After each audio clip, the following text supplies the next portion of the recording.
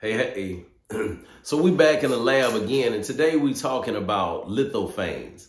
Lithophanes are these things. I have like really fallen in love with these things because I read about them, and they're like some ancient technology. Back in the day, people used to make these with like porcelain, and it used to take them a long time.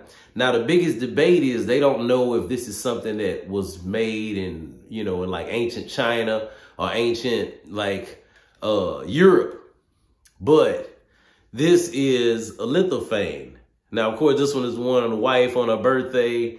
And when you put it up to any light, you get the picture. Here, let's see if we can make that. Yeah. You see what I'm saying? So they're beautiful because you never quite know what is going to be on it. Like this one right here. This is a family photo that I did. Now they're hard and these are 3D printed. Uh-oh, a little rusty on the little mess on the side there. But anyway, look at the family photo. You know what I'm saying? And these are a way to keep your, your memories. They'll be around forever because it's in hard plastic.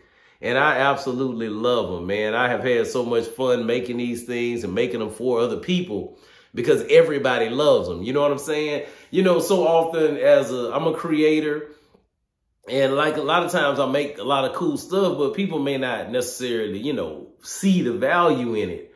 But when it comes to these, I have never run into somebody who didn't see the value in it. Now, let me tell you how I messed up. My first lithophane came messed up, and it was one I made for me.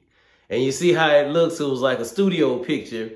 And you see when you put it up to the light, it looks like a negative. You see that? You see that? And the picture didn't come out right. But when you see, it's supposed to have like that imprint until you put it up to the light, and then you could see the actual picture. So that's where we at, man.